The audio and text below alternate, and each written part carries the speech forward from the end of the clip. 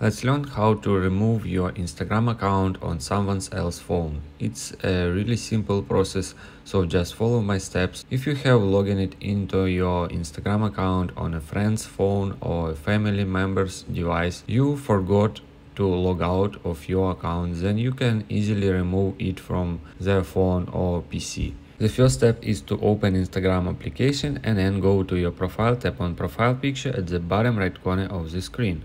Next step, tap on three lines at the top right corner of the screen. From the appeared menu, proceed to settings. Next step, select security. And then proceed to first option, password.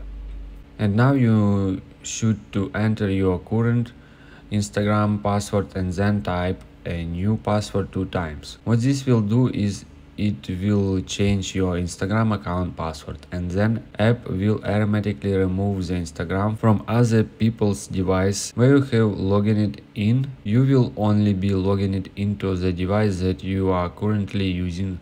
If you have any other thoughts or questions, let me know in the comments section below. Hit the like button, tell me so much, but definitely hit that subscribe button. More importantly, everything else. I love every single one of you guys. Hopefully I will catch you guys in the next video.